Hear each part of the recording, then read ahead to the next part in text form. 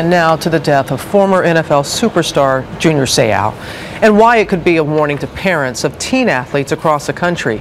Seau's death is being called an apparent suicide, and experts say it could be linked to head injuries from all those hard hits he took on the field for all those years.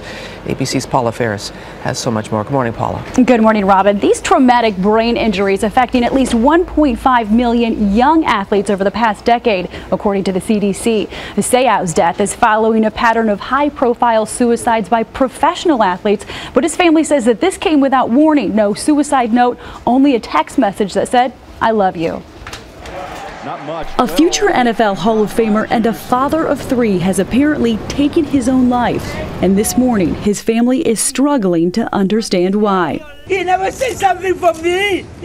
Junior, hey, why you never telling me you going? And I pray to God, take me, leave my son alone. Pro football legend Junior Seau was found dead Wednesday morning by his girlfriend after police say he shot himself in the chest at his Oceanside, California home.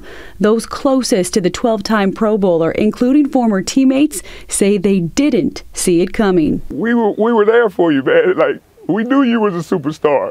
We knew you were a super person, but come out and tell us you needed us. Seau, who played in the league for 20 seasons, could now be the third former NFL player to kill himself in the last 14 months and would have 5 over the last 7 years. Many of those suicides, experts believe, may be linked to repeated head injuries sustained by playing a sport that's so violent it's been described as like being in a car crash. You can't take head injury, head impact out of football. Even with the best helmet, you're going to have a head that's moving quickly that stops suddenly, and that's a bad thing.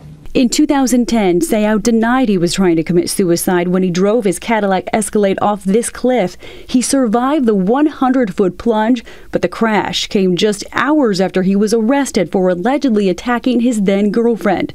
But those who knew Seau best are remembering him as a leader, not only on the field, but in his community. I pray to God, please, take me, leave my son, but it's too late, too late. So tough to see a mother grieving for her child. Just this morning, TMZ reporting Seau's family is not blaming football for his death. But if you remember when former NFL player Dave Duerson shot himself in the chest last February, he left a note for his family specifically asking that his brain be studied, and that research proving he had been suffering from a degenerative disease of the brain. His family said it was, quote, eating at his brain, and he just didn't know how to fight it. Robin and Josh. All right, Paula, thank you. Josh, you and I covered sports many years at ESPN, and knowing that he shot himself, Junior Seau, in the chest, it makes you think again of Duerson. There certainly does seem a link, and one of the players that Paula spoke of, Ray Easterling, another involved in that class action lawsuit against the NFL, shot himself 2 weeks ago.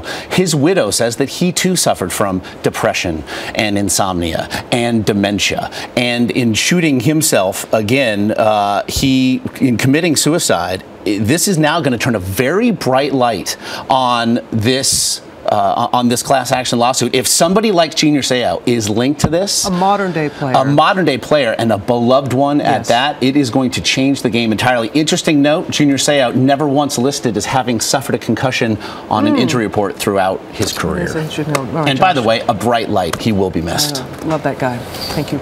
Okay, thanks, guys.